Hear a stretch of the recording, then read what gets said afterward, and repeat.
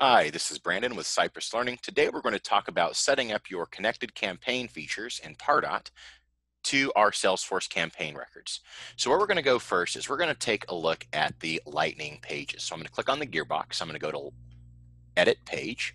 That's going to bring us to the Lightning App Builder. And what I'm going to start is by adding what is called the Pardot Engagement History Dashboard. So what I'm going to do is I'm going to click on this main component. I'm going to add a tab here. And I'm going to select this engagement tab. You can do a custom one, so we've had folks add Pardot engagement or Pardot insights, but I'm going to keep it really standard and just use this engagement tab. And then this is actually a standard component, so I'm going to grab this standard component called Engagement History Dashboard and just drag it over. And there we are. Now, some gotchas to be aware of are making sure that you have the right permission set and to make sure that the engagement history feature is turned on. So we'll walk you through how to confirm those are operating, because what you might see is a insufficient privileges type message.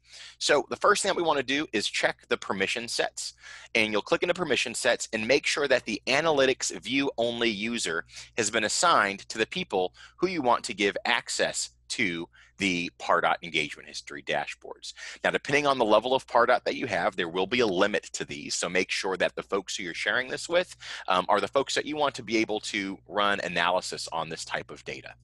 Secondly, what you're going to want to do is make sure that the engagement history is enabled. So if you type in engagement history, one of the things that you should see if Pardot is up and running is underneath the Pardot tab, this engagement history. Make sure that this is enabled and turned on. While you're here, I strongly recommend reading up on connected campaigns, looking at the things that you can do with connected campaigns, and some of the other features and functionality that's available when you have connected campaigns turned on. But once that's enabled, you're going to have this wonderful engagement history view. And from this engagement history view, what it does, we'll go ahead and activate this for our users right now. What it does is it is going to give us insights at a campaign level of which customers are most engaged with our different content, and give you an idea of who the warmer or hotter or more engaged leads are as they're related to our campaigns. Thanks for watching, and happy Pardotting. We'll see you next time.